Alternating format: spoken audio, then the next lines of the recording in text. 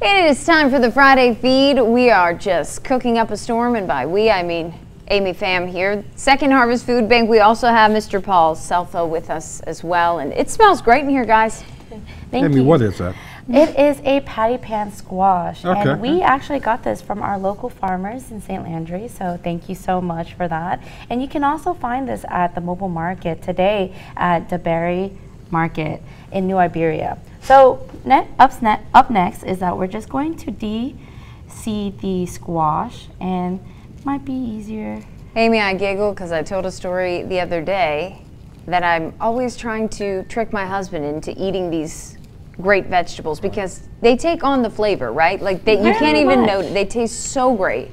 And he walked in and he said, this is where I put my foot down. She's carving pumpkins. I was like, wait, no, that's not it. And But he ended see, up loving it. We husbands are kids of various ages. You and nailed it we with need kids. we need for the food to be hidden, just like when you Right, and then it's all good. Yeah. It's great, and honestly, that is the case here. But I'm sorry. Go ahead. Tell us more about what you're doing here. Just cleaning out the pumpkin. Yeah, yes, we're just cleaning out the squash. And what's great about the squash is not a lot of people know about it, but it tastes just like a yellow zucchini would. It really, really or does. Or a green zucchini, or yellow squash and a green zucchini. I was wondering if I could roast the seeds like I do with pumpkins. And You then probably could.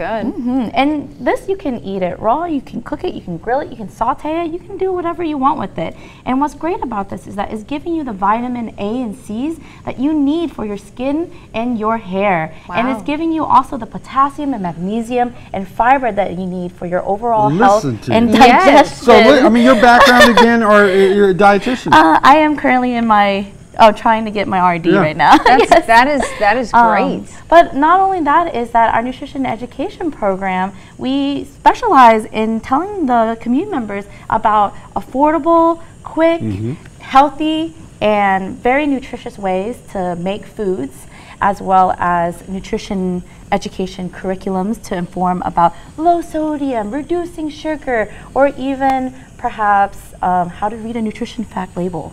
So it all varies. Sounds but like also you've taken a helpful, public speaking right? class.